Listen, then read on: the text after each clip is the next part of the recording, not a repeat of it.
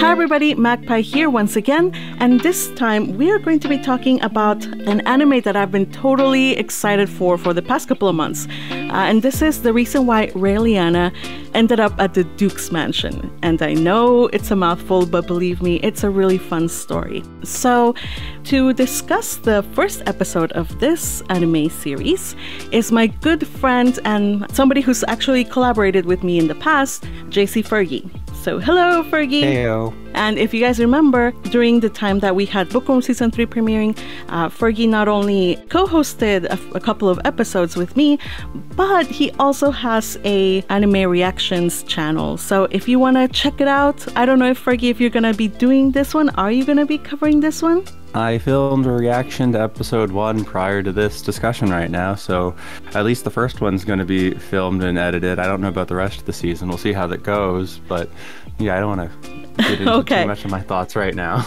Okay, so no commitment. You know, there is the 3-episode rule that I know a lot of people talk about it, so we'll see what the next 3 episodes show. So, a lot of people, at least many of the people that follow my content, I'm sure you have never really heard about this and why I'm so excited about it. And the reason why Raeliana ended up at the Duke's mansion, it's a Korean manhwa, and this is the summary. Poisoned to death by her own betrothed, 𝙏𝙝𝙖𝙣𝙠 didn't wake up in a novel story just to be killed off again as an unfortunate extra. To change her story, she needs a cover. 6 months pretending to be the fake fiancé of the novel's male protagonist, Duke Noah Winknight. But will this cold-hearted, angel-faced demon of a man really help her avoid another ill-fated ending?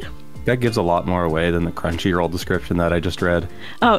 Living in a fairy tale may sound like a dream, but for this heroine, it is more of a nightmare. After her mysterious death, Rinko is born as Raeliana, a loved and wealthy character in a novel, but she knows the ending, her murder at the hands of her fiancé. So, she hatches up a plan to stay alive, one that involves a devilish duke and a phony engagement. Can she rewrite history? Ooh, I like that one. I was reading the Korean manhwa summary, and her name is 𝙏𝙗, whereas in the Japanese, it was changed to Rinko Hanazaki.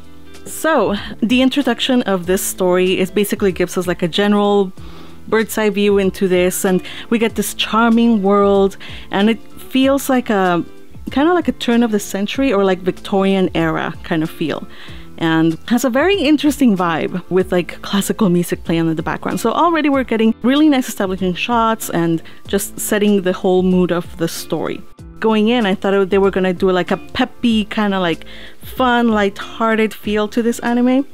And getting in this beautiful shots and the Baroque-ish classical music, I was like, whoa, so we're going the dramatic route. Okay, I'm down for it. And it immediately cuts to her just being like, I'm sad in a window. So she tells us that she's not supposed to be part of this world, that this is not her world, and why is she here? And we get flashbacks of her past and who she actually is. She tells us that her name is Rinko Hanazaki, and that she is now somehow ended up inside a book, and her name is now Raeliana Macmillan. I kind of wish we got more time in like the original world before her like isekai'd, just because like yes, we get enough information being like, hey, I'm trying to go to college, I've gotten denied a bunch, oh, I got in, push. Like that whole entire setup just felt almost comedic in its timing. It didn't feel real in any sense. It's just like, what a weird contrived setup for this story that I enjoy, but just like that opening was just like, what is going on? And the fact that he dissolves into Tetris blocks is even more confusing. What I noticed is that they kind of do go almost like adapt every single panel. Like they're really faithful about how they're adapting. Like I noticed like there were some scenes that were just pulled straight out of the manhwa. But yeah, like there were some questionable choices, like the pixelated person that threw her off the roof. And yeah, we also don't get, like you said, her backstory. And I guess in the grand scheme of things, it's not important. In all of these animes of this genre, they will always sweep the past under the rug, and they were like, let's just keep going, forget about the past, blah blah blah. And yeah, and based on the way the story goes, I do wish that they had just put a little bit more time into the past, because it is important. It is, I'm not going to spoil anything, but it is important. From my perspective, I think it's like half of it is just the author wants to give the character enough open-endedness that the reader can self-insert themselves into that role. It's just like, oh yeah, I too went to college. Any other specific details? Nah, don't get into those, you know. You just fill them in your own, you know. But, you know, later as you kind of get into some of her more interests and hobbies and stuff like that, I wish we did get more of her backstory, because as the opening shows, just because it's the opening, and of course that spoils later story stuff, but she was quite featured with a gun on the opening, and just like, oh, that feels like a character background aspect that I would like to at least have established before going into the show. Like, sure, they can always do like, oh yeah, here's what I did, backstory, flashback, whatever sort of things later on, but you know, it has me curious just kind of watching the opening again. It's just like, yeah, okay, she's very gun prominent, you know, like gun power, woo. But like, give me a bit of that backstory before being thrown into this world. And speaking of that opening, oh my goodness, that opening just slaps. It's so ridiculously good. I don't know about you. I really enjoyed it. Just the music. Close your eyes. The music was amazing. It's so good. Visuals. Without the music, it's a slideshow. Yeah, it's a slideshow. And that kind of gives it away. Like early on, I could see things that they were budgeting the animation. I was like, oh, okay, I see that. But okay, we'll talk about that later. But yeah. Opening song, amazing, and it's called Survive by Minda Rin, and I think she has a YouTube channel. She started as a YouTube artist, doing covers with her guitar, so it's pretty awesome. So go check out her music video. It's already up. I will leave the link in the description. It's so cool, and I love how they just pull some aspects of the story, like symbolic things, and put them in her music video. Really awesome. So, shall we move on? Yeah. Okay. She's now getting her hair braided. Her maid comes in, and while they're doing her lady stuff, doing her makeup or whatever, we get some backstory of the kingdom or the world that she's now stuck in. And this is called the Kingdom of 𝙏𝙝𝙖𝙣𝙠. And in this kingdom, she is Raeliana. She's one of two daughters. She has a younger sister, and she has a loving father and a mom who's a little bit strict, but she's ladylike, and you know that they're a very loving family. I love it. Yet she is determined. She doesn't want to die an early death. We also get a bit of background story about the actual book that she is living in, and how she is not even like a villainess. She doesn't even deserve that in this story. She's just a supporting character for a story. Her death, I wouldn't even say that. She's a plot device. That's right. It's her death is the actual reason why there's a book in the first place, because that's the one that just kickstarts the action of the story. So it's pretty tragic, because she's just basically going to be discarded as some plot device, like you say. But she's like, no, I don't want to die again. It's not fair. It's not cool. And I love the line, I refuse to die a second time over my dead body. I'm like, well, yeah, you're going to... Isn't that the point? Yeah, that's the whole point. I laughed at the periodic table for no particular reason. I don't know why. It's just like arsenic. It's a fun choice, especially with the teacup that's falling and you get AS. I didn't even know arsenic was an element in the periodic table. I am now wiser about chemistry. Then there's this douche nozzle. What's his name? Francis? I don't know. I just never bothered to put it to memory just because he doesn't deserve to have it remembered. He's the worst. He's trash. He's below trash. He's scum. He's the worst. But I do have to go into who he is. So unfortunately, yes, of course. Unfortunately, Please remind me. I'll remind you. His name is Francis Brooks. He is the guy who, in the story, poisons her because he brings her tea every evening laced with arsenic. Once Raeliana dies, he's gonna swindle her father and her mother, her family, out of their money. And that's where the heroine of the story is going to appear. She's going to solve the case and set everything to rights. And she is determined to call off the engagement. But because he and his family are well established. They're old money, and she's basically new money. Her father barely got in this generation. He got a baronetcy. So like the disparity in their stations, even though her father has a title, it's a bought title, or he received it because he made so much money in the oil industry. So their status does not match, and that is why she cannot on her own break the engagement no matter how much she tries. Higher class, can't argue, sort of thing. Yeah, down with nobility. Eat the rich. Yeah, eat the rich. So one of the things I do appreciate in this anime is that it has a totally different visual style. It's not like your usual anime. You can see like the Victorian kind of look, and it has like this lighting that I really enjoy, and it's very atmospheric almost. Because she doesn't know how to break an engagement, she goes to some bookstore and she finds the most random book there. Outlandish. It's so weird. How to cleanly break up with your boyfriend. Top 550 things. It's like I don't know if this is like actually important to anything, but like this scene also confirmed to me that this world has the printing press, so we're at least around the Industrial Revolution. Yeah, this is around like Victorian era, so like late 1800s. Raeliana tries a couple of very interesting ways to get him to get angry at her. And the most extreme of that is she basically almost shoots his head off. Casual attempted murder, no big deal. Yeah, very casual. But yet the man remains insistent that they are going to marry and that there's nothing she can do about it. It gets really ugly when she tries to break it off, and he basically threatens her, saying that there's nothing she or her family could do. It's really disgusting, and he deserves a kick you know where. He becomes like a very cartoon level villain. He's just like, ha ha ha, you can't do anything. I'm going to control you. Like, bro, just take it down a level. So she's discouraged and she goes to, social event because rich people do rich things. And one of the things they do... Obligations. Yeah, they have to go and mingle with the rest of other parasites like themselves. We need to keep the economy flowing. We need to have this ball. It's a let's gala. Go dance. They're fundraising for the children that they're already starving because they're not paying their parents well enough.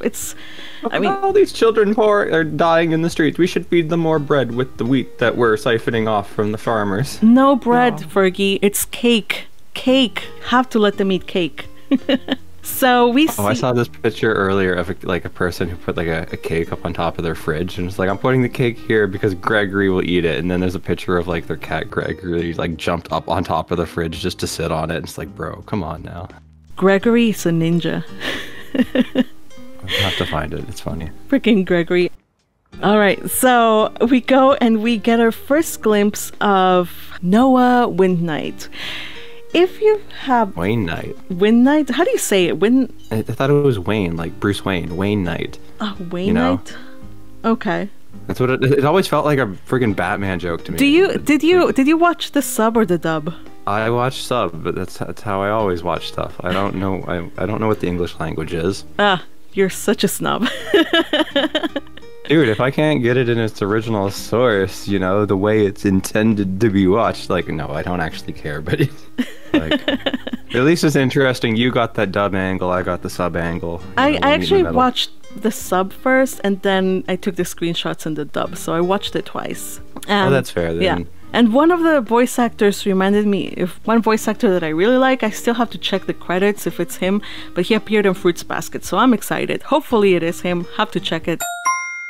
Pardon this interruption, but I went back to check who were the actual dub voices that I recognized. And yes, Raeliana is voiced by Lindsay Seidel, who did Fiona in Spy Fam. And Noah is voiced by none other than Ian Sinclair, who not only did work in Fruits Basket, but he's the amazing and most iconic narrator of Kaguya-sama. Okay, so let's just call him Noah, okay? Who cares what his last name is? Wind Knight, Wine Knight, whatever. Let's just go with Noah. Knight. Honestly, I don't care. His name is Noah. The one I care the most about is Adam Taylor. That's my favorite character in the whole series, so I don't care about Noah. Though I must say that he comes across as more appealing here than in the Korean webtoon. Oh yeah, like so far he already seems like a Prince Charming. He doesn't seem like the evil character that we expect him to be when he's first like introduced in the manhwa. It's just like, oh, okay, this guy has a thing about him. But no, so far this guy seems very handsome, very attractive. I don't see why people have such a opinion about him, you know. Yeah, there's supposed to be some kind of scandal. We don't know what that scandal is that made it so that he was, for a while, he was out of the line of succession, but now he's back and he is seen by the old nobility as, you know, this bastion of hope. You know, he's like a symbol of like conservatism, and not only that, but he is the king's younger brother, so should the king die, he's the next one in line for the throne. Was it all this like established in the manhwa at this point? Did they just like admit it, or? They do establish it. They establish it, I think, in chapter 3. So check it out. So basically, a summary is that the people of this kingdom, the nobles, they're very worried because with the rise of, you know, capitalism, the royal authority is beginning to wane. So all the rich people, they're basically destroying society. Not like, you know, royalties doing any favors to the poor and the small people. But anyway, these nobles, they crafted a bill that would make it so that they could control their power. They could continue to hold on to their power, and that nobody would be able to transfer noble ranks, and that the new money wouldn't be able to buy titles. But in order for that bill, whatever, to be passed, it needs a royal seal, and the royal seal is missing. So there's no way they can do anything for now.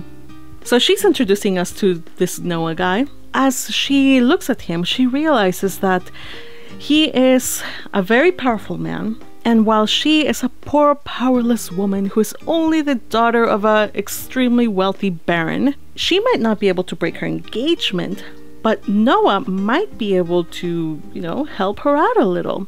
So she comes up with this idea. Since she knows all about the story and she has knowledge from another world, not even knowledge from another world, just knowledge about this story and what's going to happen, she can use that to her advantage. Yeah, they don't really pull from her like otherworldly knowledge much. It's just like, I know the future sort of cognitive. Yeah. So she doesn't use any of her college-bound education, none of her high...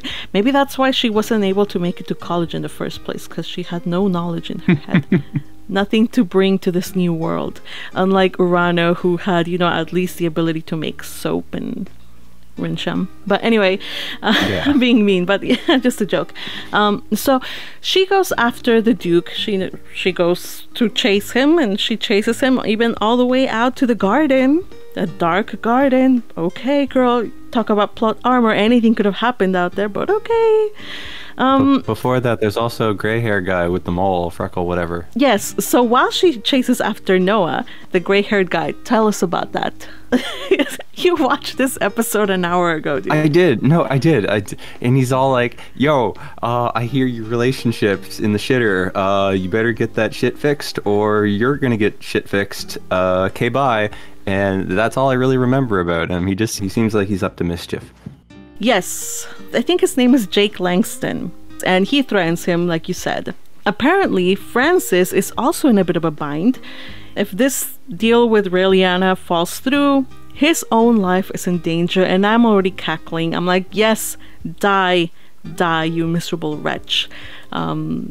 So he goes to chase after Raeliana into the garden, and he finds her there. But before he finds her, we cut back to Raeliana, and she is standing there looking at Noah. She went all the way to this moonlight garden. Can it be more romantic than a moonlit rose garden? Well, she presents herself, and while she's there, she just immediately goes into what she wants. She's like, I want to strike a deal with you, and she brings up the matter about the royal seal.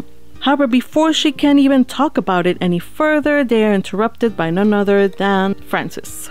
I'm gonna be honest with you, because it's been like so long since I've read it at the first time, and plus so many other manhwas in between. I kind of forgot how this initial scenario was going to play out.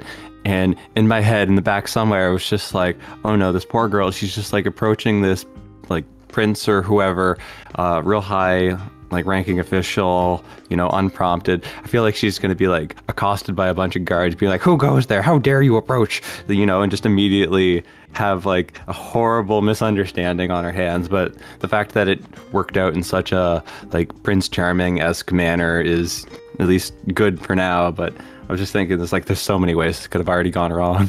Right? I'm reading it from also a historical romance perspective. Like historical romances, they love to put like some kind of plot where there's like a secret rendezvous in the garden and there's always some kind of trouble.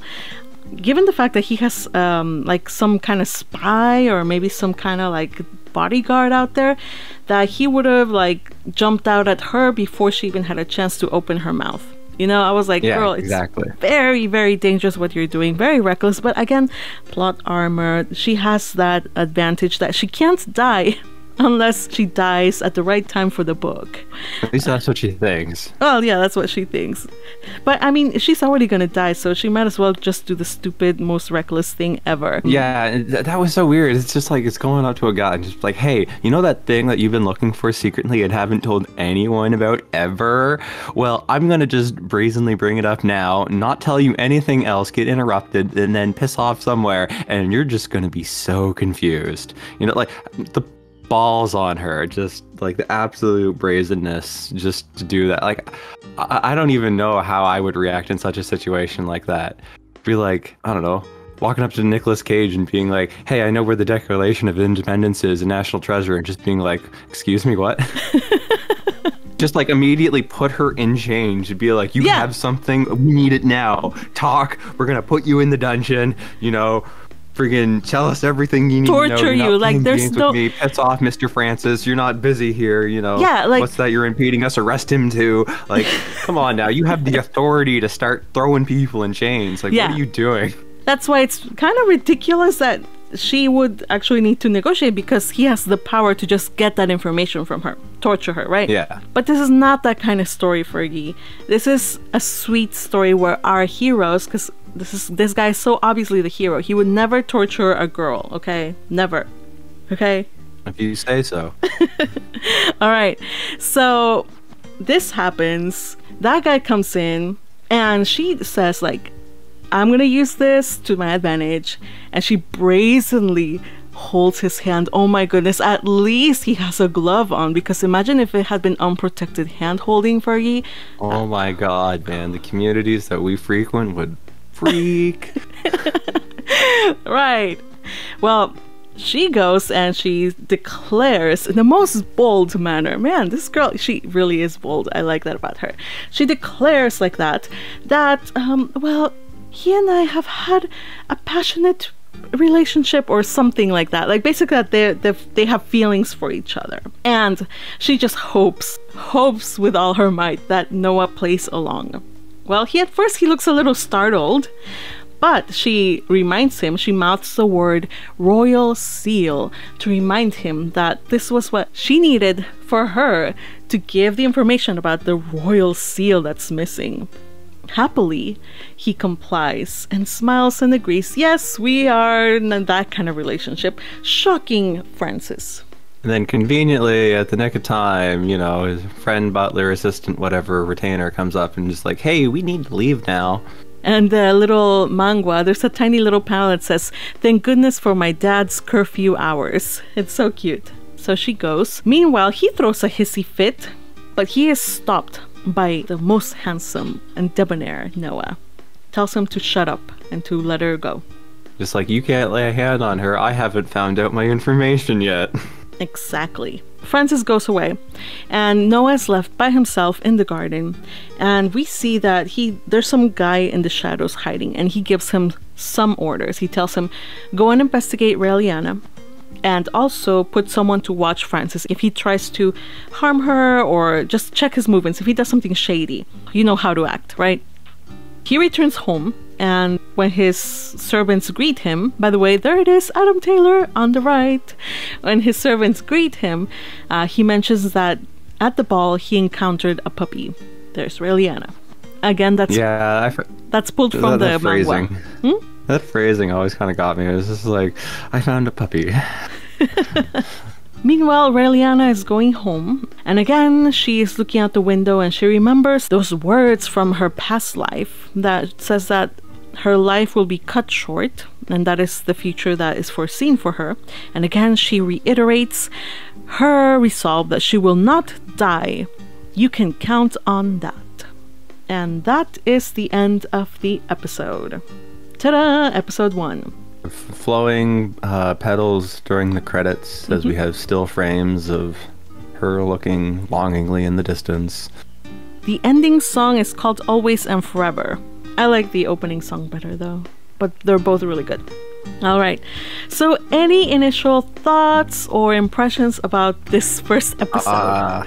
Well, like in general, like animes, when they have like their episode 1, for the most part, that's probably like an 8 out of 10 when it comes to their like animation quality and budget and stuff like that, because usually they want to get like a really good first impression, but then also they might want to save a little bit of that budget for a finale or some whatever big action scene. But it felt like this anime was just kind of coasting at like a 5 out of 10 in animation. Like visually, I loved everything that they drew. It's just how they connected those drawings together made me pain a little, you know. Agreed. It wasn't the best.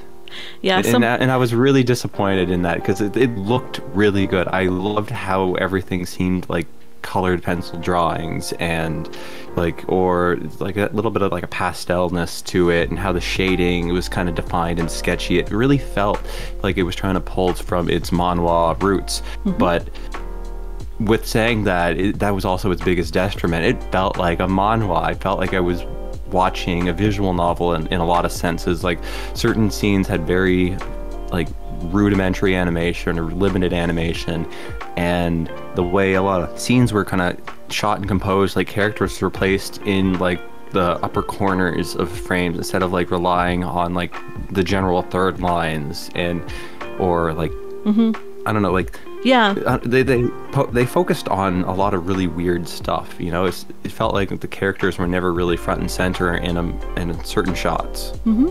Yeah, there was a particular part, I think, when, what's his name? That the gray-headed guy, the Jake Langston, he appears, they put his face right in the middle of the frame. I'm like, just a little less headroom, please tilt down, camera. There were some framings that were kind of like a little bit, I could have done a little bit better on the framing on that.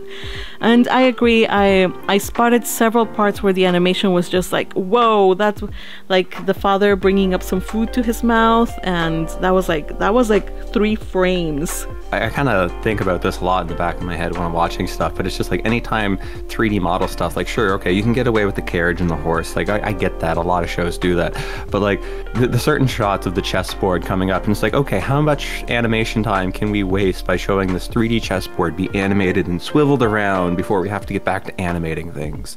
Like, I don't know, there was just in my head, it's like, how are they like consciously saving money by, you know, utilizing all these different tricks? Yeah, and you know what? I admire their art. Yeah, I admire their art. I love the art. Like not just us, because the art is pretty. It's very, very pretty, but it allowed them to do some very new and unseen before choices. Like, they don't draw like pictures of people's faces. It kind of feels like an OVA that, I don't know if you watched the real life. There's an OVA, and everybody was just basically like silhouettes. The boys were in blue, the girls were in pink. This is barely just a step above that. So I don't mind the silhouette aesthetic, because like they don't have to consciously draw in everything, but like at least it's better than throwing in just like 3D models of awkward cutouts. Yeah, I didn't mind either. You know why? Because the aesthetic kind of fit it. They did fit it. It's already like dramatic lighting which fits the atmosphere of the story. We didn't go for a peppy, energetic kind of story adaptation. They went for like a more dramatic, which allowed them to make those kind of choices. And speaking of like the dramatic moods, I really enjoyed the soundtrack. It's very orchestral. I don't know, I just really liked it. I'm a sucker for. Yeah, I tried to pay attention to the soundtrack at the beginning because like I like listening to certain like anime stuff when reading, so I was really hopeful for the soundtrack, but then after like the first 5 minutes it just kind of fell into the background for me, so I'll have to like rewatch it again just to pay attention. But it didn't, nothing stood out as bad, and I really enjoyed the opening. Yeah, and it's also very good for the time period because it's kind of set in a world that's like Victorian era, so it works. I really like instrumental music, and they even have a little bit of a harpsichord at some point, so that was cute. This covered 4 episodes. So what did you think about the pace? Oh yeah, this covered 4 chapters. Thank you. What did you think about the pacing of this one? I didn't mind it. I don't felt like nothing was overly fast or overly slow. I felt like maybe some scenes could have been done a little differently, but I don't feel like anything was necessarily bad. I'm still hopeful and optimistic to see where it goes. I just, you know, hope that the animation gets a little better as it goes on, because the art's on point. It's just, again, connecting those pieces of arts together in a fluid motion is their biggest issue. Yeah.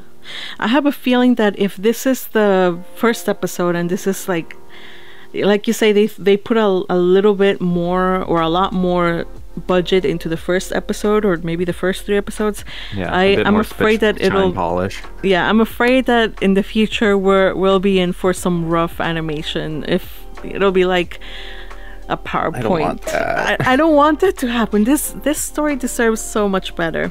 It does. It does. This story is actually pretty near and dear to my heart because it was recommended by one of the bookworms. I forget who, but I read it while I had COVID. So. Oh, okay, so it was your nice comfy thing while you were sick in bed dying. Yeah, so I loved it, and it helped me. It was one of the things that helped me get through COVID. And of course, my favorite character hasn't appeared, but I've talked about this one in one of my earlier videos. If you haven't watched that video, click on the little thingy that's coming up, or the I'm sure by episode 3 we'll have him on screen. Yeah. Yeah, he appeared briefly, but we only got his back. That was when Noah returned home. There was a butler, and then there was another guy with gray hair. That was Adam. So overall, this whole manhwa has let's see, I think it has 147 chapters. So that's not bad. So I'm hopeful that they adapt the whole thing. If they move things along and then they get rid of like stupid like love triangle wrenched in, you know how they always put like fluff? I forget to. Yeah. They always fluff up stories. So. And it also depends on how they want to follow the perspective, because if they just follow Raeliana, then they can get rid of a few scenes that just focus on the other character that she's not privy to in her perspective. You know, I think they could finish the whole story in 24 episodes, maybe. No? Well, they could, but I wouldn't want them to. No, I wouldn't want them to, but at this rate of 4 chapters per episode, we're looking at 36 episodes.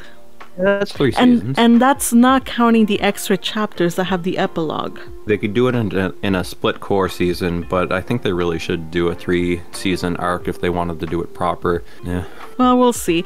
I mean, there's some shoujo mangas that are getting a second arc season or whatever. Like, oh gosh, what's that stupid sugar apple fairy tale is coming back? No. Oh my god. I was so hopeful, and then I just, by the 3rd, 4th episode, I was just like, yeah, this isn't my jam anymore. I don't know. Fairy Ferdinand isn't interesting to me. Yeah, Fairy Ferdinand was not enough to keep me watching. And especially at the end, oh my gosh, like, really, oh golly. They should have given some money to this, extra money to this show. Because it's a fun one. Yeah. And they should transfer over all the money from Sugar Apple Fairy Tale to this one. All right. So what would you give this first episode on a grading scale at 1 to 10? Don't ask me to rate. I never rate. On a scale of 1 to 10. Well, I'd say just about like a 7.5. It wasn't bad. Wasn't great. But, Yeah. you know, it has room to improve. It also has room to fall. I'm hopeful. You know, I give it a 8. I give it an 8. I'm the kind of person that will overlook some scenes of animation. Like, I know I mentioned them, but I was totally willing to overlook them. Just make sure that it's just, as a whole, it comes off cohesive, that it's not like too distracting. And I like the fact that it remained really faithful to the manhwa. And yes, it did cut out some of the stuff about her past life and how she was struggling and getting into college and all that stuff, but in the end they'll probably disclose that in future episodes, so I'm hopeful about it. Probably. Yeah, so I give it a good solid 8. This was a good episode. I totally look forward to watching the next one. But for now, we're gonna end this video here. And remember, Fergie is doing a reaction of this episode, at least for now. We'll see how it goes. We'll see how it goes. All right. But yeah, check out his reaction. I'll link it in the description and also on my pinned post. So go and subscribe. And I hope you all enjoyed this, and we'll see you next week. Thank you, Fergie, for joining me. No problem. Take care, everybody. Bye bye.